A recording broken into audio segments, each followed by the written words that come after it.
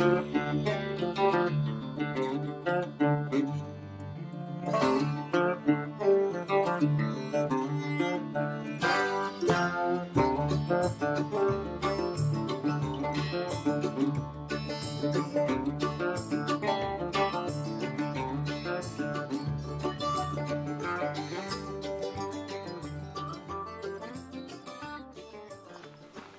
everybody, Sean James here. Welcome back to the cabin. I wanted to share some clips with you from the last month or so that I shot in Alaska, and then when I got back here to Ontario to my cabin. A lot of those were shot, or all of those clips were shot on my good camera.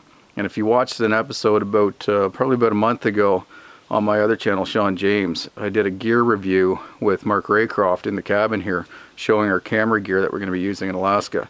So that camera and that whole setup that I showed you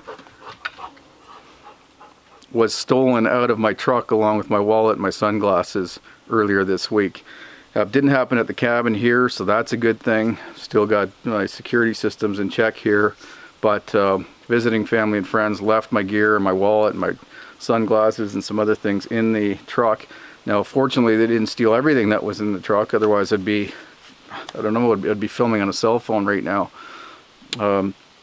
They just smashed and grabbed, and those are the things I lost. My good camera, my good tripod, that's mainly it, then sunglasses and wallets. I've been replacing all the stuff from my wallet all week, which is a lot of fun, and talking to the insurance company, trying to see if I'm going to get reimbursed for any of those costs. It was expensive, over $10,000 worth of gear, so it's a pretty big financial hit.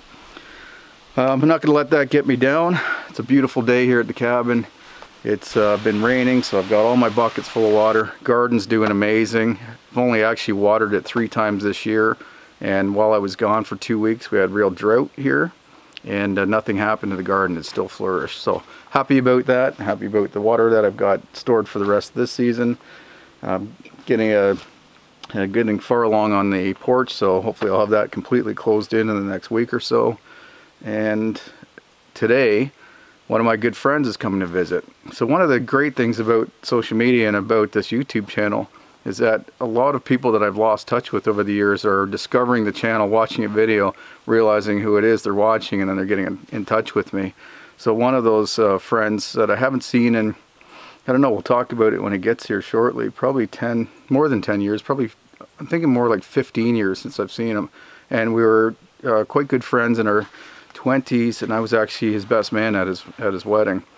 So it'll be interesting to catch up with him, and he's actually bringing me some gifts, some spoils from his harvest earlier this spring, which I really appreciate because I ran out of meat. I just finished up the last of my venison from the deer that I shot late last fall, and hunting seasons haven't started again this fall, and you know, I've been eating fish and other stuff and all the stuff I've been getting from the grocery store, which I hate to do. So thankful for what he's going to be bringing me today, and I'll show you what that is. And I think what I'm going to also do is install one more security camera. Your company sent me this camera that's Wi-Fi enabled, or not, no, it's not Wi-Fi enabled, it's cellular enabled. And that means that I can set it up on down by where I park the truck, and that it'll capture an image and send it to me via whatever, I don't know what that's called, LTE I guess, and it'll store those files then that way. So if anybody, one of the issues with a trail camera for security is that somebody finds the trail camera, they just steal it, you don't have the images. With this spy point camera that I've got on the driveway that's been capturing lots of wildlife lately, and this new camera, or this camera that was sent to me a while ago that I'm finally setting up, it actually, because it's sending those images over cell signal, it's in the cloud, and then I have a copy of it. So even if the thief was to steal the camera, I still have record of who they are and when they came and all that kind of stuff. So I am going to set that up. I'm hoping I never need it, but it's just this theft was just a reminder just to be more diligent about my security, especially with the things that are happening. The reason I've been in town so much for the last really a couple of weeks, it's only a couple of weeks, I guess that's it, and just prior to Alaska, is that I've been finishing up helping my wife get things done around the house, her house that she's selling right now, and also the all my stuff that I still had there that I haven't brought up here. I've been selling, downsizing significantly all my gear, clothing, and tools and all that stuff, just down to what I think I'm going to need from now on. So that's been it's been a de-stressor, I would say, just lightening the load and minimizing, simplifying. So that's been fun. So didn't really plan for my camera to be one of the purges, but anyway, I need to replace that with something else so I can continue creating better quality film for you guys to watch. Alright, so I'm going to finish this cleaning up a little bit in the cabin, waiting for Jeremy, is his name, for him and his wife to show up. And I'll show them around the place, and I'm not sure if they're going to be comfortable to be on camera or not, so you can meet them. I'm sure we'll talk about old times, look at some old pictures and stuff, and they're going to head back tonight, so they're not staying over. Then I can settle in and probably process what he's bringing me. Alright, so I appreciate it. I know the last couple of videos have been not at the cabin. I'm back here for the rest of the year now, and I'll be putting out more of my regular content. I've got a lot of projects just to finish up before winter comes, and other projects to get started. So that's going to consume my time, but I'll still be putting out the regular amount of videos, I'm sure. So part of, like I said, spending time with family over the last couple of weeks has been out going for walks with my wife and visiting some local waterways, beaches and stuff like that, little private places that nobody really knows about or they don't go to, and taking Callie for swims because it's been pretty warm. And summer's winding down, at least our hot season, so less inclined to feel the necessity to go swimming quite as often. So also, yeah, I went back to my sister's place and helped her, my wife and I visited her actually, and my niece, and we had dinner there and went and helped her find a bull that she was having problems with. Her main bull is lame, and he was trying to hide out. She's trying to treat him, so we had to go and find him in this thick woods, and yeah, we were able to do that anyway, so that was good. So yeah, just catching up on all my family time, and then September, kids are gone for good, living in their prospective hometown, or new hometowns, I guess, where they're going to college, university. So they next time they come to visit during holidays, it'll be here. So that should be interesting. And yeah, just enjoying the rest of the summer. But like I said, it's pretty well winding down. I have to get back at it, so I'll be here for good for next well, I don't have anything planned, basically, any trips planned for the rest of the year. Oh, and next Friday, or next weekend actually, I don't even know what, I think it's Saturday today. Next weekend the guys are coming up to help finish up the longhouse. We're going to work on getting all the bark put on the longhouse walls and roof, and start working on the inside, making our beds and benches and stuff. So that's going to be fun. But other than that, I'm back in the cabin, working on the cabin. A lot of people have talked about or asked what the cabin smells like in here. So you can obviously get the ambiance visually and audibly, but obviously you can't smell through the TV, at least yet. So I wanted to just tell you, quickly explain what it does smell like in here. So obviously in the winter I'm doing all my cooking indoors, so the majority of my cooking indoors on the wood stove. So the cabin, being a small space, smells like whatever I'm cooking. Not only do I make like bacon, eggs, or oatmeal or whatever in the morning, so the smell of maple syrup if I'm having oatmeal a lot, or pancakes or something, but I always have some water simmering on the stove, and often that's got a stock in it, like a soup stock pot, so those aromas are in the air almost all winter long. And whatever I'm not cooking, whenever I'm not cooking, or even combined with that cooking smell, is the smell of the fire, of course. Now in the summer when it's warm, especially for an extended period, the cabin gets a musty smell. Doesn't have enough airflow in here, and I kind of keep it all shut in so that it doesn't absorb the heat from outside. So I'll keep the windows shut unless there's a nice breeze. I'll even put up close that front shutter and stuff, so it does get a little bit damp in here. So I have these white sage bundles that I've had for quite a while. I've got quite a number of them.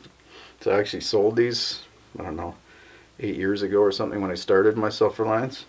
And with these, I just light them and wave them around the cabin once every day or two, and it actually makes the cabin smell like burnt sage, which I love that smell. So, or I'll light candles. Had a couple different candles that from different companies that have sent them to me with different flavors. So there's always something interesting to smell in the cabin here. And then of course, as soon as you step outside, you get the whole smell of the forest, which is also awesome. Or I have campfires going. Anyway, thought you might be interested in that. Okay. Stay. Stay. Good girl.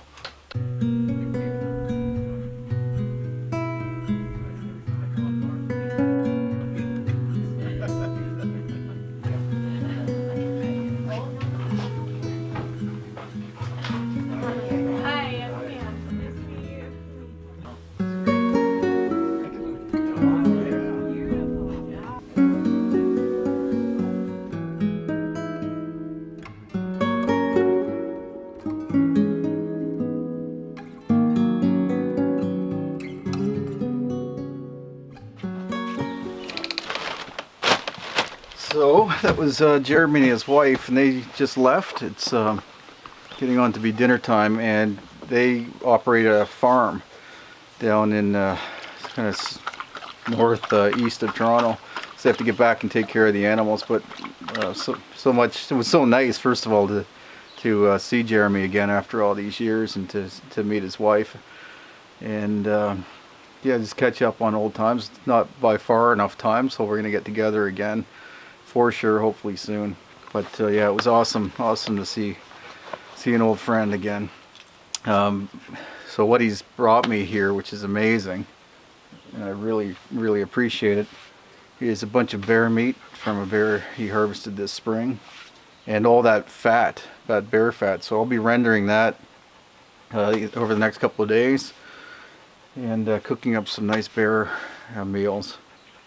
Bear fat is going to be awesome. It's good for cooking, so it's very clean, and it's been frozen since it was harvested, so it'll be in good condition for actually eating, so I can use that for frying, and I can also use it for making the balms and the creams that I make, lotions, and yeah, it's just a very valuable resource. I even use it for waterproofing, like my leather boots and gloves and hats and stuff like that.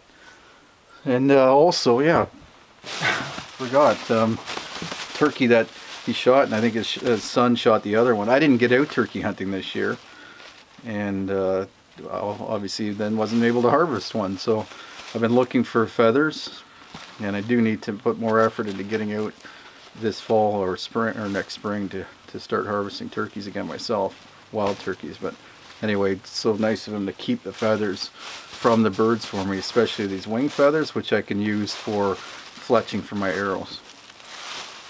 So thanks, Jeremy, if you're watching this video. I really appreciate it. It was awesome seeing you again. I can't wait to put all this stuff to good use. So I'm going to spend the next couple hours getting all this stuff put away. I'll probably cook well, it's still frozen, so I'll have to let it thaw out a little bit. I'll get everything else put back into storage and deal with that tomorrow or the following day. So I'm going to shut this video down. Appreciate everybody watching, and like I said, thanks for being patient watching the videos over the last little while about Alaska, not about the cabin. I'll be back to my normal videos starting basically now, and starting next Friday I'll be back to working on the cabin here. And yeah, getting ready for fall. Summer's starting to wind down, the cooler nights, and not as much intense heat during the day, so I can see an end to the summer in sight. Lots of decent weather ahead, but nothing scorching, so a lot more comfortable for working out here in the forest. So thanks for watching, thanks for following along, and I'll see you up at the cabin next time. Take care. Thank you.